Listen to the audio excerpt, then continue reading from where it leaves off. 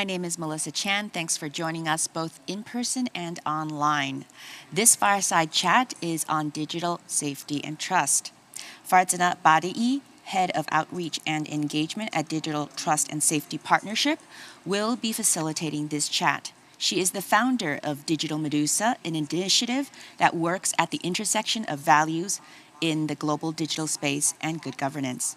Enjoy the discussion.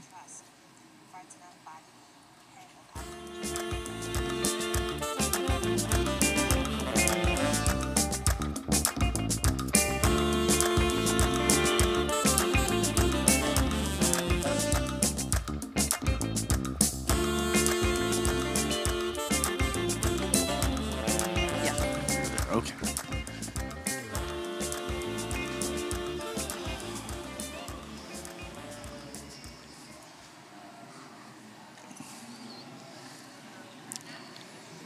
Those are bright lights. Are we starting? Okay, great.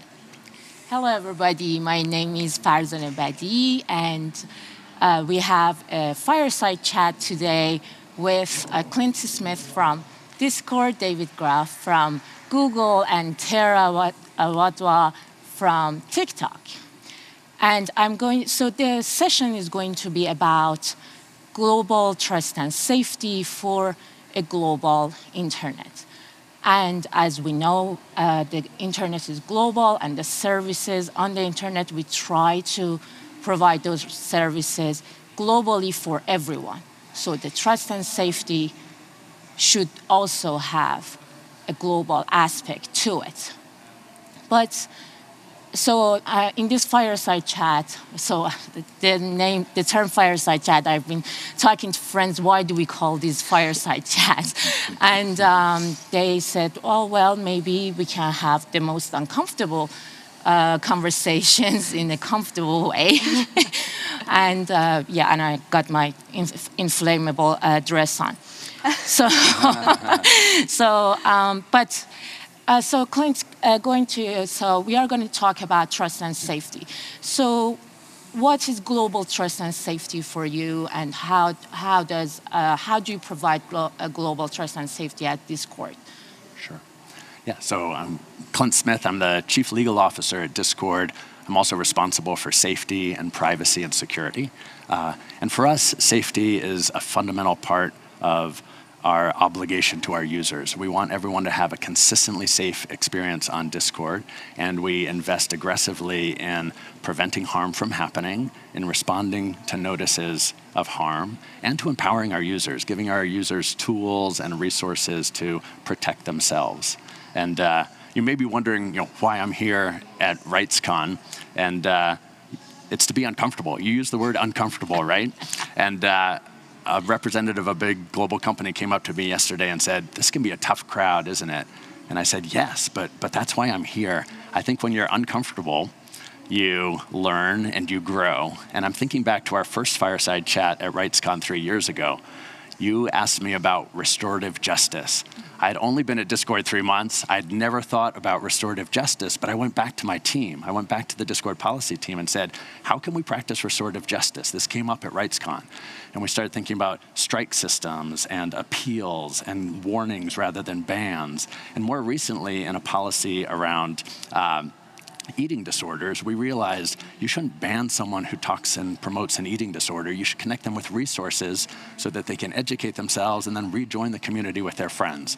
So I'm here to be uncomfortable, and I'm here to learn. And when you catch me with things like what is restorative justice, you make us better at delivering on our trust and safety commitments to our users.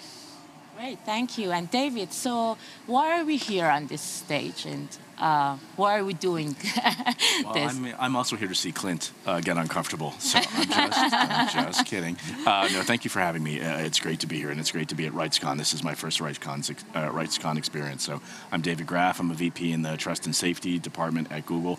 So for us, when we think about global trust and safety, ultimately we want all of the users of our various products and services to be able to engage productively and constructively. That means to be free from harassment and harm and all sorts of other types of abuse, but also to have experiences that they find trustworthy, that they find validating and engaging, and so that they understand essentially the value proposition, what they're getting, what they're giving when they use our products. So for me, trust and safety is it's an interesting approach because it encompasses both safety aspects and abuse fighting, which is really, really important, but also the more amorphous concepts of trust. What does it mean to foster a positive user experience? What does it mean to create systems and policies and processes so users feel like that they are benefiting from your services, and not just the obvious ways, but in all the ways that folks benefit from larger communities.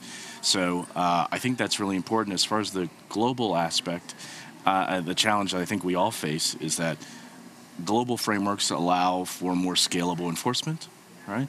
They allow for the potential reflection of corporate values and ideologies across a lot of different spaces. But the challenge is that we also want to make sure that our approaches have a fair amount of regional sort of tailoring, that we're respecting local norms and various cultural nuances. So that tension is very real, I think, in a global trust and safety framework. Great, thank you. And Tara, over to you. Yeah, thank you. It's such a privilege to be here at RightsCon, so thank you for this invitation. My name is Tara Wadhwa, and I serve as the head of regional policy in trust and safety for TikTok.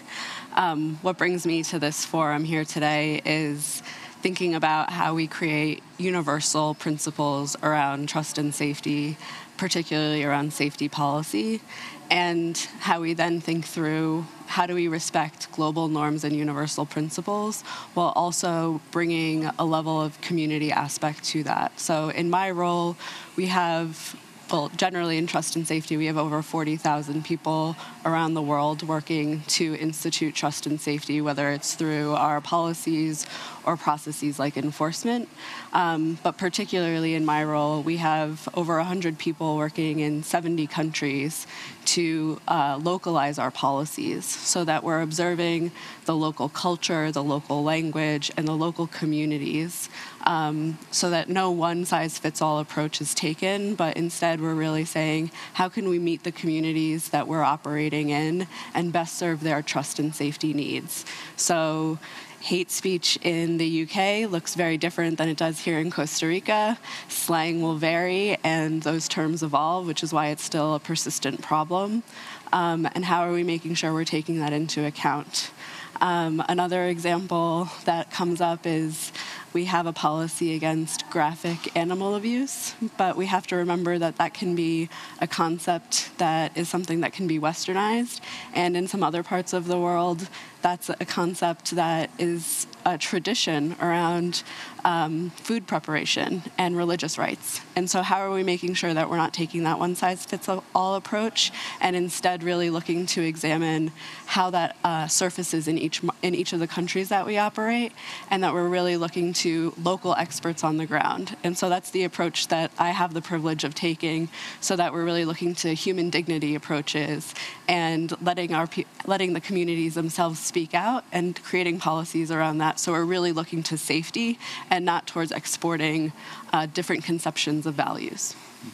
Great, thank you so much. So I forgot to tell the audience that if you have a QR code on the back of your badge, so you can scan that and ask your questions. We want this to be a kind of like a conversation with the audience. So if you have questions, just let us know, and we can just go to them right away or after we have the initial conversation. And I'm monitoring the chat, and there's absolutely nothing, like nobody's chatting with us at the moment. So we can sit comfortably for now. So what is the role of industry standards in providing some kind of basic framework for, because it is very difficult to do global trust and safety, especially for smaller players. Yeah. But we say that internet is for everyone, so trust and safety is for everyone too. But how can we actually use some kind of like industry best practices or industry standards to provide that basic safe framework for tourism. So speaking from the perspective of a mid-sized company, industry standards are absolutely essential. I admire the resources that Tara and David have at their companies. At Discord, fully 15% of our company works on trust and safety, but we're only a 1,000 person company at this stage. So we don't have the resources of the larger companies, even though our investment is significant. So we were founding members of the Digital Trust and Safety Partnership that is setting standards around trust and safety. And it's so valuable to us to come together with both the largest platforms like Meta and Google and Microsoft and TikTok, and mid-sized companies like Reddit and Pinterest and Discord. And we come together as a group and say, with these very diverse products, what are the common principles we should all be following? And a Discord can then take those principles back inside the company and practice them. And one of our principles is around external contacts. And so we take that principle and we come back and say, okay, the people writing platform policies for Discord are all Americans. They're college-educated Americans. They live in metropolitan areas. That's not the most diverse group of people writing platform policies. So let's hire some professors with unique points of view. Let's hire some academics with unique points of view. And then most recently, we've launched a policy fellows program to bring in people from different parts of the world to advise on our platform policies. But that directly came from DTSP and this principle around what is your external outreach to make your policies better. And we took from DTSP and we applied it internally, and now we'll be getting input on our policies from people in Ghana and Kenya and Colombia and Chile and other countries because of DTSP nudging us in that direction. Yeah, and DTSP is Digital Trust and Safety Partnership and Industry Consortium for a best trust and safety best practices, and we have like a third-party assessment of these best practices as well. Thank you so much. David, over to you. Well, I mean, I very much agree. All right, I think that it's essential for there to be a couple of things. For there to be an opportunity for companies like ours to be able to get together and discuss the issues and share best practices. We should be leaning into externalizing best practices so that new companies that are coming up and that are innovating get the benefit of our knowledge and experience in this area. This isn't an area where we should consider ourselves to essentially have a competitive advantage. We're all, I think appropriately incentivized to fight against hate and harassment and all sorts of other social harms. So I think sharing best practices and more importantly, I suppose, sharing the thinking behind the best practices, sharing how we think about and approach these issues so people can kind of come along on the journey with us is really important. One thing Clint mentioned, which I think is also critically important, is that it's really important when I think you do this work to have a diversity of perspectives and views. And I mean, on all sorts of metrics, but regional perspectives are sort of particularly important. And it can be tough for each of us, notwithstanding the fact that, we're a big company with lots of resources, but to sort of find people all across the world, right, who can give us that sort of regional lens or that cultural fluency or that linguistic fluency. So there's an opportunity, I think, for some of the industry associations to really fund research in particular areas, in particular regions, and then sort of share that knowledge out among all the platforms. So we have a more nuanced view, let's say, of a particular issue in Ghana or a particular issue in Costa Rica or a particular set of concerns in another part of the world. So I think I'm a big fan of industry getting together, industry best practices, and I see additional ways in which these associations like the DTSP can help drive the conversation. Thank you. So, Tara, I'm going to ask a difficult question. So, I'm glad Tara gets the difficult question. Well, I'm going to come to you as well with that difficult question. So, there is an argument to be made that when we come up with these kind of like when the industry comes together and everybody kind of like has the same kind of policies and they copy each other, then they probably repeat the same mistakes. And they can't be innovative in their policy, in the policies and coming up with various methods. So kind of like there is an argument that criticizes not necessarily standardization, but having like big companies coming together including small companies, and then influencing each other. So what is your comment about that? Yeah, my take on that, right? So first of all, I couldn't agree more with both what Clint and David were saying previously, that there are frameworks that should be standardized that codify best practices and lessons learned. And two concrete examples of this are hash sharing that we've learned with Tech Against Terrorism, for example, or the reporting mechanism that we have against child sexual abuse material with NCMEC, for example.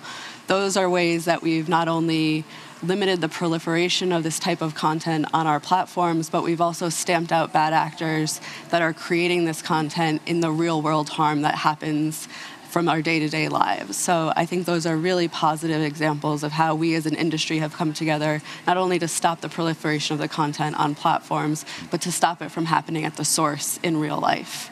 But as you say, how can we ensure that this one-size-fits-all approach isn't something that prevents us from being innovative, right? And I think something we need to be cognizant of is Clint's platform varies very differently from the different types of services that Google provides, and TikTok has its own offerings that are very different as well. And so this one-size-fits-all approach needs to meld to be sure that we're offering policies that are bespoke enough to the types of services that we are providing. So TikTok is a short-form video app that also has a live streaming service that also is innovating and thinking of different product offerings that we're always trying to experiment with. And so it's a yes and approach. It's never going to be a only this type. So I always like to think of it as we're trying to create frameworks, but those frameworks are not going to be enough. They need to be built upon by each of the companies. So an example there is we all face elections in all the various countries that we operate in. It's a pretty normal process. And in that use case, each of the countries face different types of power dynamics, different misinformation trends that we've talked so much about here at RightsCon that's been so beneficial to us all. And in facing that, there'll be different linguistic problems that we'll have, there'll be different power dynamics that will come up in each of those elections, and we can't simply apply a framework and call it the end of the day. Instead, we'll have to think through who are our resources on the ground, who are the civil society organizations and academics that we should be consulting with, and how do we take those frameworks that we could consider industry standard and then apply them with our resources on the ground and, as Clint says, the invaluable civil society experts to say, what is the bespoke strategy that we'll need then? So I really do see it as a yes and sort of situation. Yeah, great. Yeah. Well, Tara, can I share another example, I think, building on what Tara said of how this works in practice when companies are setting standards and sharing information. 2 years ago, Twitch published their off-platform behavior policy. So if a Twitch streamer does something off-platform, what does Twitch do about that in their content moderation? And they came around to a few companies, including Discord, to explain their position. It was really interesting to hear how thoughtful they had been in light of their service and their business model. And then we said we need to make a similar statement about off-platform behavior and how we take that into account in our content moderation decisions. But we're a very different service. We don't have a rev share with streamers. We don't have sort of celebrities on our platform that we have a rev share with. We have small friend groups and interest group communities that are fairly self-contained and invite only. So we came up and published our own policy, which is very different than Twitch's, but it was Twitch doing that was a catalyst for us announcing and defining our policy. And then I just saw that Twitch had its human rights impact statement come out this week. I'm going to read that this afternoon because I'm very interested to see what the Twitch HRIA says and how it can inform our work around human rights principles.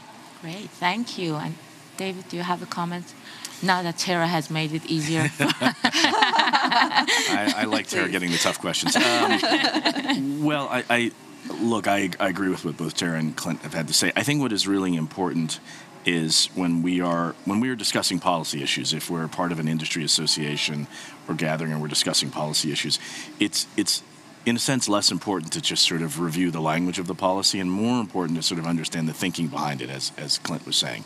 And I think it's one of the main benefits of industry associations.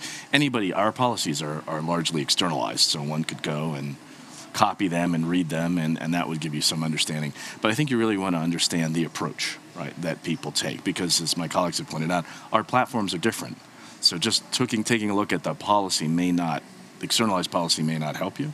But when we, for example, when we approach policy issues at Google, because we have so many different products which do different things, which serve fundamentally different purposes and different audiences, we start by thinking about, we sort of refer to as product ethos. Like, what is this product? What is its value proposition? What is its purpose? What is the benefit it is trying to bring to the world? What is the good thing that it is trying to bring to society? Can we have a sense of that? And then we start the exercise of, okay, well, these are the use cases we like. These are some use cases we might find problematic. Do the benefits outweigh the risks? Can we begin to mitigate the risks? But when you do that, you start to get to, I think, sort of a fundamentally important point, which is the principle that undergirds your policy framework has to be directly tied to that product's purpose and mission, right? It can't be sort of a generic principle. It needs to be intricately tied or intimately tied to what it is you're trying to accomplish. And that allows you to have differentiation among your products. Folks know that Google search, organic search, has its own ethos and its own approach to reflecting the world. And that's very different from Play. From the Play Store, right, which is a store and which provides both a platform and a store, providing opportunities for developers and for users. So I think it's thinking about that approach, and perhaps, I won't say teaching, sharing that approach with lots of folks would be is I think particularly useful and beneficial.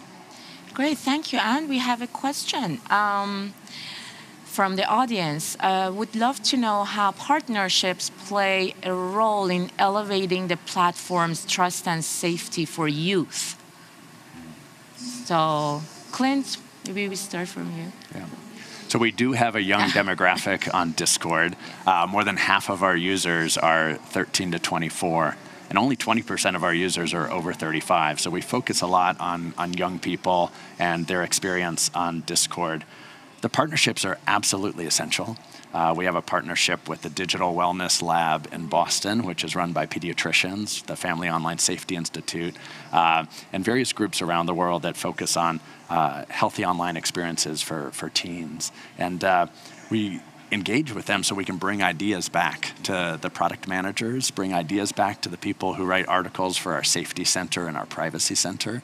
And we learn a tremendous amount through these partnerships. An area that we'd like to explore more is sponsored research. So we're very concerned about the mental health crisis. That's a global crisis that disproportionately impacts young people. And we think more research into mental health outcomes and the impact of the different apps that are on our teenagers' phones is an area that collectively we need to explore and collectively we need to solve. I'm going to make you uncomfortable now and ask a question. Yeah. So when we talk about youth, we always talk about their mental health and their safety. How about their privacy? How about their freedom of expression? How about enabling them to express themselves freely and have access to information? What are we doing about those aspects? Yeah. There's some elements of the Discord product design that we're very proud of. The first is there's no real names policy, so you can present as you want to present when you choose your username.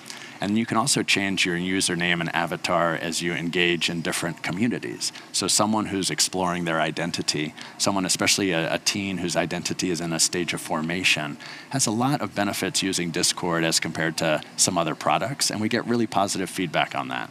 And then coming in July, we have our family center, and it's not the traditional parental control. We've designed it to give agency to the teenagers. So the teenagers, if they want to, will invite an adult to look over their account. The adults will have no access to message content, so we're preserving the privacy of the teenager, but the adults would be able to see what friends you're connecting with and what communities you are joining. But the key to the design is that the teenager has agency and invites in an adult to look at their Discord activity, and it's not a parental control. So these are some of the ways we're delivering on privacy for teens, and we are thoughtful about it, and we love talking to teens about how they use our product and hearing suggestions for how to make it better. Great, thank you. David? Well, I think partnerships, and I'm going to echo some of what Clint said, partnerships are vitally important, right? Partnerships allow us to hear from communities that perhaps we don't get to engage with on a sort of day-to-day basis or a week-to-week basis. A lot of the partnerships we have provide us with really interesting and compelling research on issues that are important to us, but in the grand scheme of things, we don't perhaps have as much time to sort of dedicate to that research as we'd like. So the partnerships are really, really important, including youth partnerships. I think when it comes to sort of the state of youth today and what is an acute mental health crisis, I mean, I very much agree with Clint. We want our platforms to be used as, we want people to be able to use our platforms to explore difficult and challenging questions around identity, around their life's work and mission, around their friend groups, around their various ideologies. So we work very hard to create a space where people can explore those topics. I will sometimes joke with folks that, our policies are not designed to prevent users from encountering ideas that they find disturbing or even somewhat offensive or somewhat polarizing, or I should say perhaps that challenge their worldview, right, and challenge their sense of identity. We want that to happen. We just want that to happen, obviously, in a way that is constructive and productive. We don't want people to feel that they can sort of engage safely and they can share ideas and they can share thoughts without fear of somehow being bullied or harassed or sort of crowdsourced somehow off the platform. So our partnerships work, I think, really helps us think about that, and it gives us a good window into the concerns that various constituencies and communities have. Great, thank you.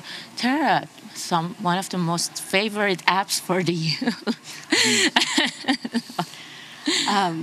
We have an organization dedicated to partnerships, so it's called our Outreach and Partnerships Management Organization, and my colleague Lucia is here, who will be blushing now that I've mentioned her name, and she's actually dedicated to youth partnerships, and we've structured that organization in two ways. One is a centralized hub that works with our policy development folks, both in regional policy and in our what we call issue-based policy, who work with youth safety and wellness in particular. So as they craft policies dedicated to youth safety and wellness, who are the academics, who are the civil society organizations that they'd like to work with to make sure, like Boston Children's Hospital, to make sure that as we're crafting them, we're checking that we're making the right headway in those policies. The other side is focused on regional outreach. So in Singapore, we have a hub. In San Francisco and in LA, and also in Dublin, we have hubs. And how are we making sure that that regional outreach is happening across the 70 different countries that we work in, so that we're not taking any one lens towards our youth safety and well-being policies. And as we localize them, we're making sure it's a ground truth with the different communities that we work in. So we have different youth safety and wellness organizations on the ground that we work with as well. And I think in this way, it's really important to gut check that we're making sure we're taking care of all the different types of constituents. But what we heard was there's not a lot of conversations between parents and youth in this space, and instead the youth are kind of going off on their own and with their friends discovering the internet, and therefore discovering a whole world, whether it be their identity or the interactions they're having. And in some ways it's detrimental to the type of bullying that they encounter online or the type of uncomfortable content they might face. And instead of having conversations with their parents or a trusted adult, they're doing that and facing that on their own, which can be a very isolating experience. So we have what's called family pairing, which is opening up a dialogue between parents and the youth that are the account holders here, so that they are having these uncomfortable conversations with one another. And it gives both the youth and the adult the opportunity to open up that dialogue. It's just as uncomfortable for parents, I would note, as it is for the young adults on the platform. And so it gives them tips as well. And I think that's a really important space to start opening up, because you can't depend solely on the youth to do it, nor can you on the adults. So we're trying to see where we can open up that space a bit more. Great. So my follow-up question would be, as in some countries and regions, youth is not really mobilized. They don't have groups. They don't, especially in some countries with problematic politics. So do you have any, when the youth is not mobilized and they can't do collective action, you cannot seek advice from them and you cannot engage with them. Is there any backup plan for that kind of vulnerable community? That's such an important question. So one of the things that Lucia and her team has been able to do is we know where the eyeballs are. It is in that search bar, and we know what they're looking to look up. And so we want to bring the experts to where the eyeballs are. So, for example, we have a global partnership with the Suicide Prevention Hotline, and that brings a chat box into our app so that when youth are looking up those problematic terms like "I want to kill myself" or other terms like that, it automatically doesn't show search results. Instead, it will connect them to the Suicide Prevention Hotline, and they can start a dialogue immediately right from there. And with this partnership, they saw the number of communications that began to open up skyrocket as a result, because they didn't have to go out even outside of the app. They were able to just continue that dialogue inside the app. So we're trying to bring the experts to meet with the youth right exactly where they're already looking in-app on TikTok. Great, thank you very much.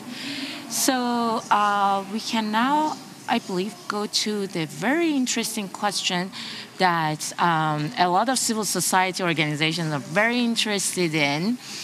And so we were having conversations about how human rights framework is being sidelined and being replaced by trust and safety. And there is this argument that some civil society organizations are making that we need to talk and think more about human rights, and trust and safety should not be the dominant conversation. And but another perspective is that these trust and safety best practices and the operational aspects of it can actually contribute to human rights and can advance these human rights values. So what is your opinion about this? How can we make trust and safety align with human rights globally, of course, I'm talking about. So go ahead, Clint. Yeah, we're early in our journey here on implementing human rights both into our product design and our policies, but we actually see a lot of compatibility. So in our safety by design work, the UN guiding principles are very useful to us, and I think a lot of the fundamental human rights are reflected in our goal of designing a safe product. So I don't think they're incompatible at all. In fact, I think using the human rights frameworks and infusing that both into product design as well as in the development of our platform policies is a very important initiative. And so I think you recently did a human rights impact assessment, or are you in the process? Not yet. So we've retained BSR for guidance. We have a cross-functional group working on how to infuse human rights both into our product and our policy and our partnerships. But we haven't formally done an impact assessment. We're still at the early stages of our work on human rights. Okay, that's great. And then do you see that kind of work and the human rights impact assessment could actually help with the trust and safety part of? I see it very compatible. So, if a human rights expert looked at the DTSP principles, they would see a lot of common ground with the principles that a human rights expert cares about and the principles that are codified in our DTSP best practices. There's a lot of common ground, and I invite actually human rights experts to partner with DTSP and give us feedback on that, because I think fundamentally we want our standards to reflect human rights principles. Great, thank you. David?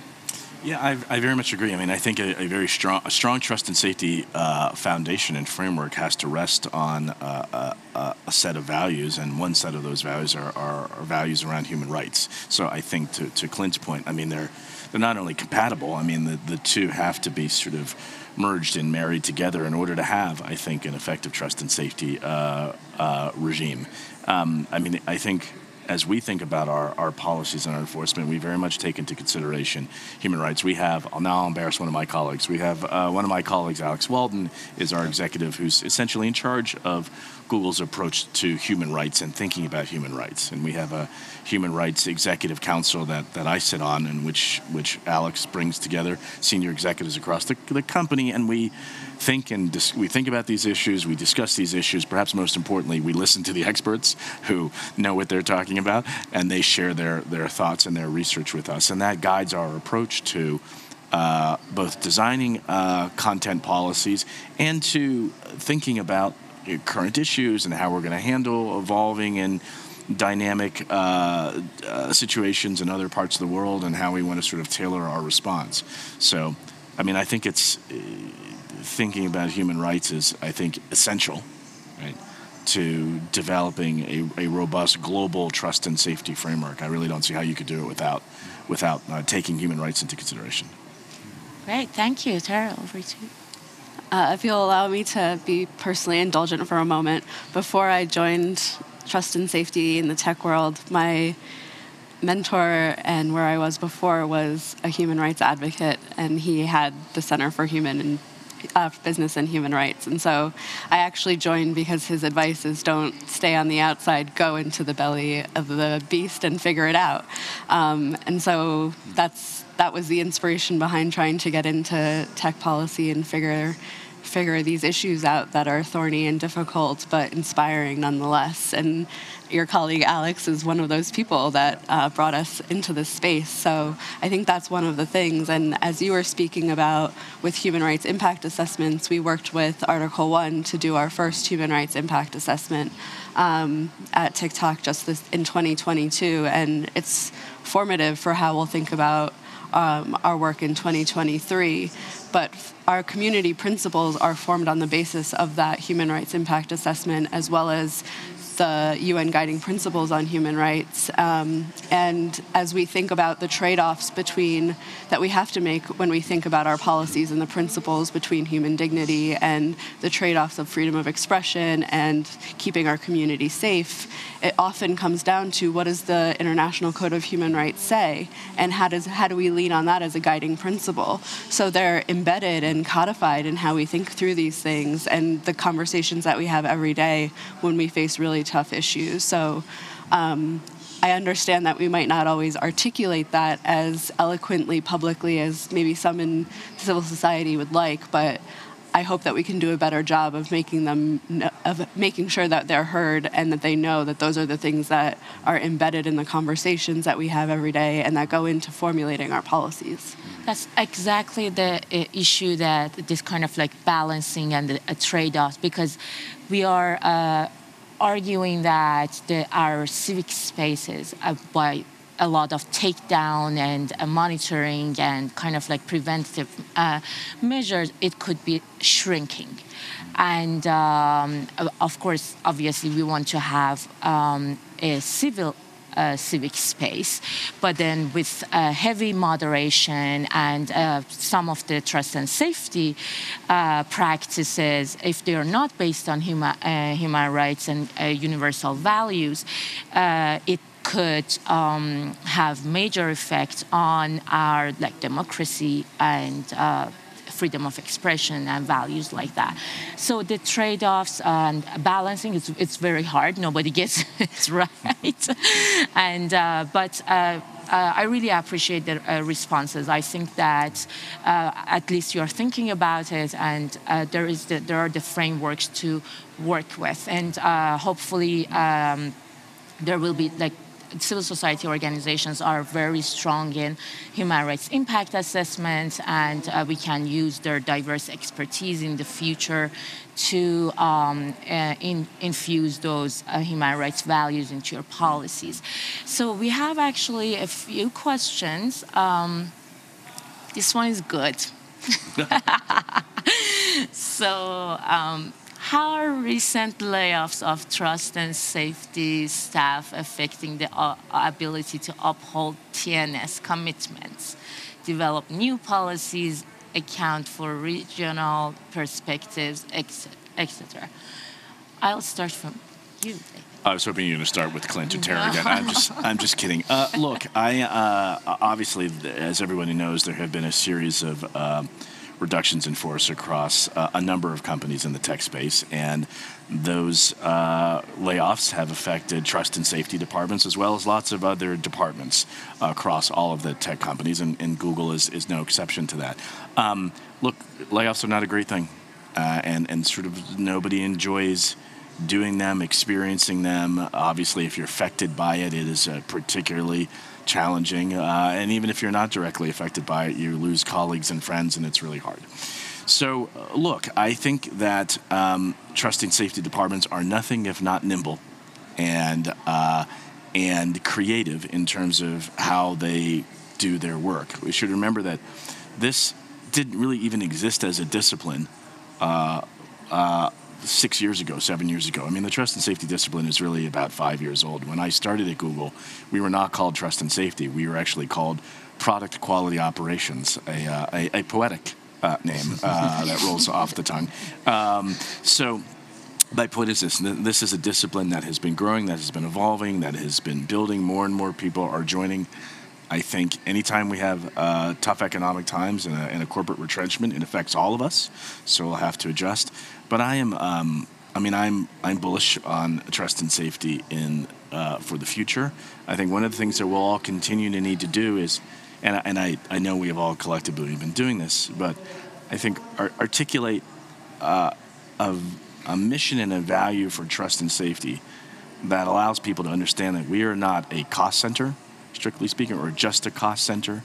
While we might not be specifically in the revenue generation field, that we are vitally important to the business, to its future growth, to its expansion into new markets, to its responsible unlocking of opportunities in new markets. And I think I see us all collectively making that shift, and people beginning to understand that trust and safety is not sort of a nice to have, but a must have. But again, we're still somewhat early in our journey here, and I think the next couple of years, particularly with the rapid rise and deployment of various generative AI products, I think you'll continue to see the value of trust and safety departments. Great, thank you. So I think we have only 3 minutes. Do you want? I don't see the. Oh yes, we have 5 minutes. Okay. You can take the question if you want. I think it's been very hard to see talented, values-driven people lose roles that they really cared about and that were really fulfilling. And they're losing these roles in a down economy where it's a little harder to bounce back than it was in 2021 or 2020. I'm encouraged by the support that's risen up from current employees in the safety space and former employees. I would give a shout out to Charlotte at the Trust and Safety Professionals Association. This is the professional association for people working in trust and safety. They've done a great job of aggregating jobs on a job board, having training sessions for people who've lost their jobs. And we continue to hire at Discord. So we're looking for a mental health policy manager. We're looking for a European teen safety policy manager. We have roles in revenue policy, and we have roles in Asia Pac. So some of the smaller companies, I think, are still hiring. Great, thank you. So we need to wrap up. So in one sentence, Tara, if you can tell, I know this is difficult, but so how do you feel at the present about the state of trust and safety and how we can provide that globally for everyone? Trust and safety is a vital field and has many complexities as part of it. And I think the most that we can do is continue to lean into the complexity and not be paralyzed by it, while also thinking, what are the opportunities for automation so that we're thinking about moderator well-being, we're thinking about policy and all the people that work in it for their well-being, so they're not being given graphic content that they have to deal with day in and day out. So it's balancing these two things. How do you lean into nuance, but also think about the person that's behind the screen that's having to see all of it day in and day out, so there are automation opportunities. So I think this is where we can lean into it going forward. That was way more than one sentence, but that's all I got. Well, since Tara used more than one sentence, look, one of the things I find fascinating about trust and safety is it is this really unique interdisciplinary approach to thinking about problems, and as a result, there's an opportunity for lots of different types of people with different backgrounds, different perspectives, different educational backgrounds, different fields of study to really engage on some of the most important and pressing problems of today. And it's, again, one of the things I love about the discipline is we can pull so many different people from different walks of life and different fields, all of whom are necessary to meaningfully contribute to solutions to the pressing problems that we face. So I'll say it again. I'm bullish on trust and safety in the future. Recent economic downturn notwithstanding, I think that we'll see more and more that the types of tools that we are all using to access and synthesize and understand information will continue to benefit from this cross-disciplinary approach to thinking about context, to thinking about the information that we're generating and sharing, and to thinking about how we reflect different cultural norms and regional norms, and thinking about how we simultaneously, somehow, reflect global frameworks and global values around human rights and around other issues. So there's plenty of work left to be done, so much work left to be done, that, like I said, I continue to think it's a vital field. Great, thank you. So simply put, we're all in this together when it comes to online safety, and it's civil society, and it's academics, and it's governments, it's companies of all sizes with diverse products. And this week at RightsCon, I think, has reinforced us that this collaboration and this dialogue and this working together is the way we're going to solve online safety problems. Great, thank you very much. I think this was a great session. It was sufficiently, I hope I made you sufficiently uncomfortable. and here is for a future with trust and safety aligned with human rights principle for everyone. Thank you very much.